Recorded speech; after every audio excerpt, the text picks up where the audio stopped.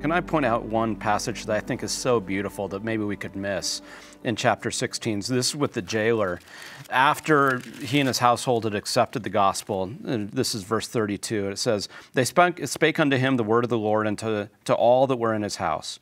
And he took them, so now the jailer takes Paul and Silas the same hour of the night and washed their stripes and was baptized, he and all his straightway. So even before he was baptized, don't forget what happened in the meantime, because these missionaries had been whipped. Mm-hmm. They had stripes on their back. By him. Exactly. And he went and he made right what was wrong. Mm. And that's what the gospel does to us. It changed him. It wasn't just, oh, I believe this is true. He was humbled. He brought a new quality of love, and he says, let me take care of these wounds on your back. Oh, how would it be to see that, unfold, to watch that story take place, just happening. An unspoken piece of this is that Paul and Silas received that also, right? Yeah.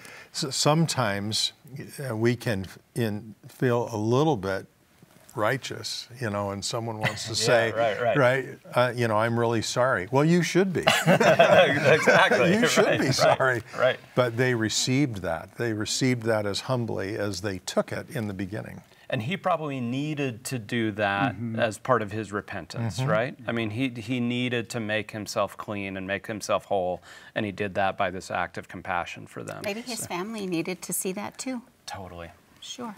Yeah, and like we've talked about throughout this whole thing, how would the jailer know that? He hasn't been baptized, so how would the jailer know that he needed to do that?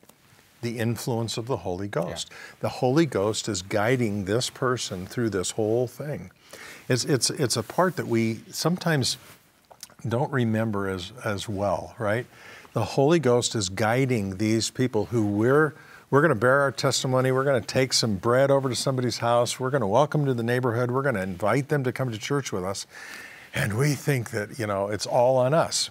But the Holy Ghost is guiding everybody. This is how it happens, right? Both sides.